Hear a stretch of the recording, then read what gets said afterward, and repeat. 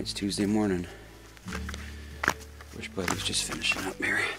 But this morning I'm having oatmeal and my coffee. Got a little bit more wood than I thought I would need. It's good practice. You know, in using this Bush Buddy a few times, I'm learning that, I don't know if you can see this stick, you know, I wouldn't get anything bigger. The stick isn't even as big as my pinky. I wouldn't get anything bigger than that to use this thing. Another thing I've also learned is that if you get the ones that are like, you know, the size of a pencil lead, you know, once you get it started, even if you use these things and they're just a slight bit damp, they'll still burn right up in there, which is good. One downside to being out here though is that, you know, I've had to use conifers for almost all my cooking, and if you can see that or not, blackens out the pot quite a bit. I brought my steel wool to clean it up. I always have steel wool to clean the pot up, but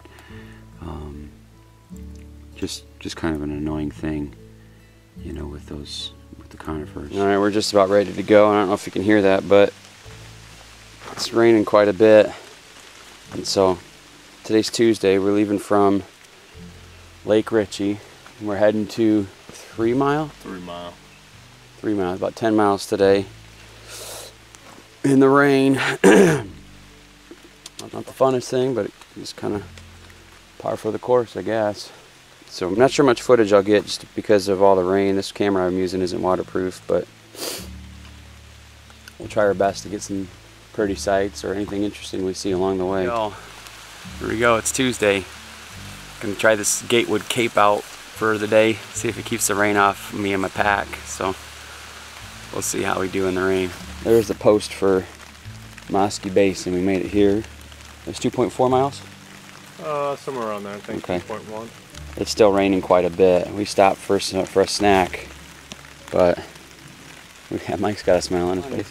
Hiking in the rain, things you got to watch out for. You know, if you're hiking on slippery rocks, and another thing you got to watch out for are these tree roots.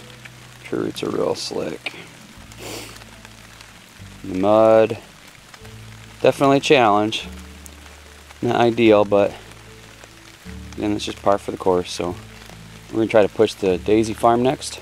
Daisy Farm next. That's 3.4 miles. And then on to 3 miles. All right, here we go.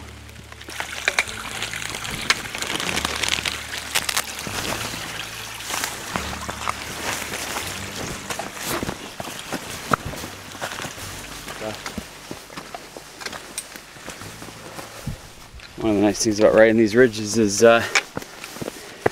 these rock piles really keep you in check, make sure you're on the trail. Mike was just saying, kind of looks like they got creative with this one.